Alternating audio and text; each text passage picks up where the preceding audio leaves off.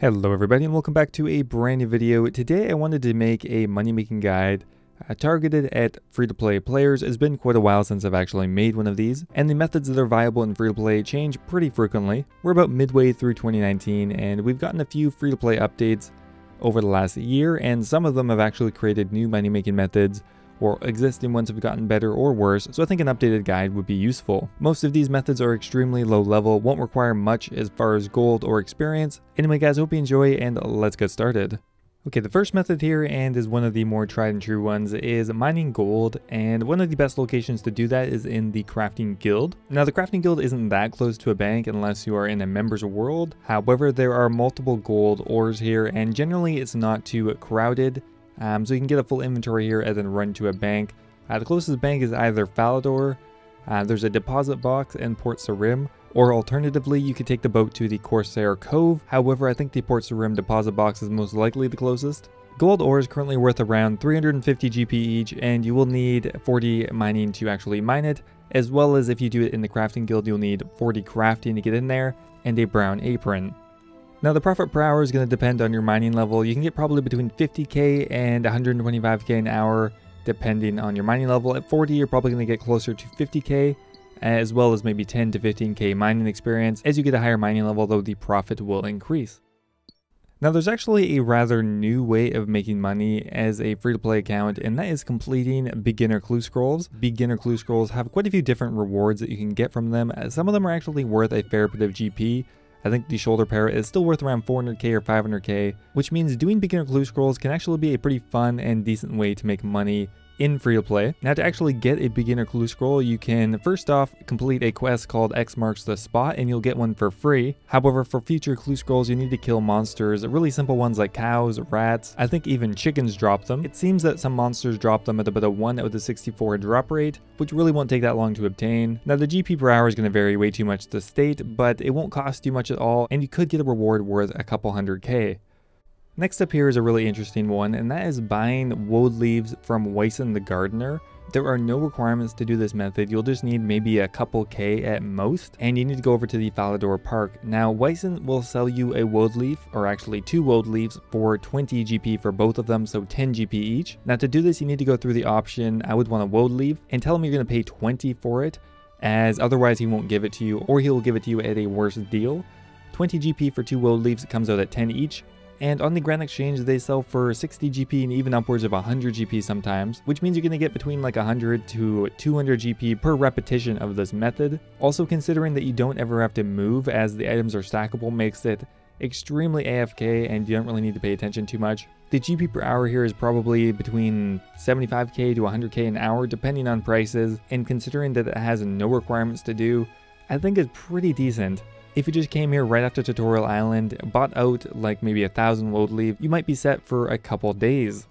There's actually another pretty recent money making method for free to play, and that is smithing iron bars. Before the update that made the Ring of Forging free to play, smithing iron bars wasn't really viable in free to play because it had a 50% success rate, which really tanked the potential profit. However, now that the Ring of Forging is free to play, and the Ring of Forging ensures that the iron bar is smithed correctly every time, there's actually a decent margin for smithing iron bars. So the Ring of Forging will work for 140 iron bars, which means that the cost per bar is actually pretty low. It's only like 7 or 8 GP.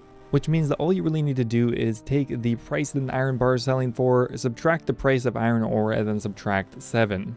So in my case, the margin was around 40 GP, which will come out to around 50k to 100k an hour, depending on prices. However, you're also going to be getting smithing experience, which is pretty good to get in free-to-play regardless. Generally, training your smithing is going to cost money, whether in members or free-to-play.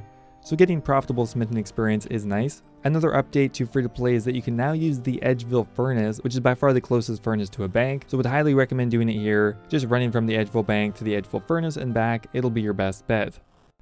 Now you can't really make a free-to-play money-making guide without having the Wines of Zamorak method on there. In 2019 it was probably one of the best methods. In 2018 it probably was. 2017, I think pretty much as far back as old school RuneScape goes, telegrabbing Wines of Zamorak is one of the best methods to get yourself out of free-to-play. However, now there are 3 separate spawns for the Wines of Zamorak, 1 in the wilderness and 2 at the Asgardian Chaos Temple. Even with the amount of people that do this method, the Wines of Zamorak are still worth around 2k each. I personally would rather do it in the wilderness, even though there is a risk. You can actually get Wines of Zamorak pretty consistently, hop between the worlds, and teleport out of there. The GP per hour is still probably around 200k an hour, so it still is one of the better methods for free to play. Next appears another pretty interesting method, and that is creating blue dyes out of woad leaves. It's kind of the opposite of one of the other methods on this list. Woad leaves sell for around 60 GP on the Grand Exchange, and blue dyes sell for 300, sometimes way more depending on the prices. Even if they sell for 300, that's still around 160 GP profit. What you'll need to do is come to Draenor Village and go to the Witch's House. Now it does take a bit of time to get used to cycling through the menus, as you need to hit 4, 3, and then 1. However, for each time that you do this, you're going to be getting around 100 to 200 GP in profit, again depending on the prices. There is no requirement to do this method, it can be done right off Tutorial Island, and there is a bank very close by. The GP per hour here I think is probably around 50k to 75k, a viable method if your account is brand new. However, personally, I would rather get experience, so if you have another method unlocked, I would go for that one first. A really good method for making money in free-to-play, if you already have a little bit of a bankroll started, is buying jewelry items from the Grand Exchange and selling them back to Grum's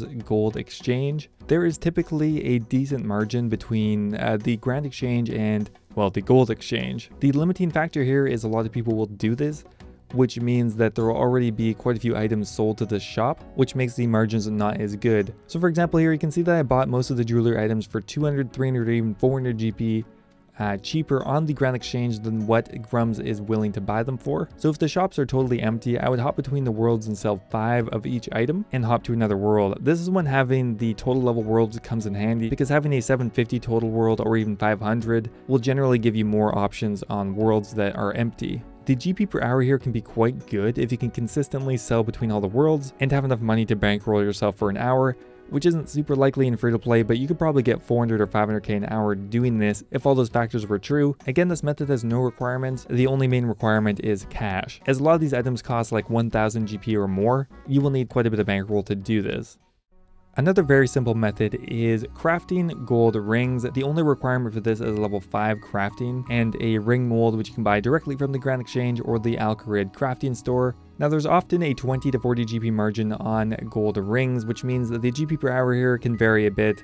It's probably on the lower end, somewhere around 50k an hour, but you're also going to be getting crafting experience, and the requirement for this is extremely low. Again, you're way better off doing this at the Edgeville Furnace, as it is now free to play. The main reason that gold rings are not worthless is that you can actually sell them to the jewelry store for around 250 GP each, so that keeps their price around 100 to 150 GP.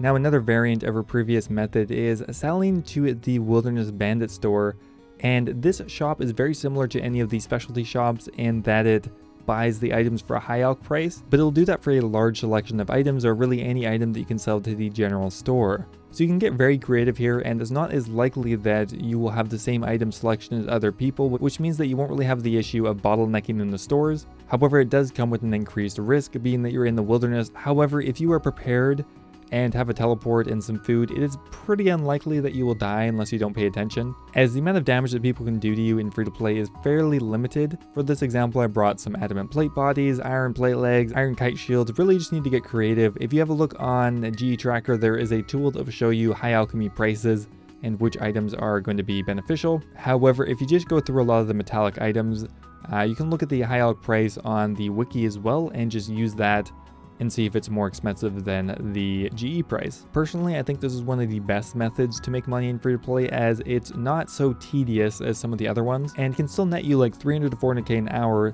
The only drawback is you need a fair bit of money to get started. However, even that is pretty flexible. You can buy cheaper items with lower margins that will still net you a decent amount of money per hour, and as you get a larger bankroll, you can move that up to more expensive items and earn more money.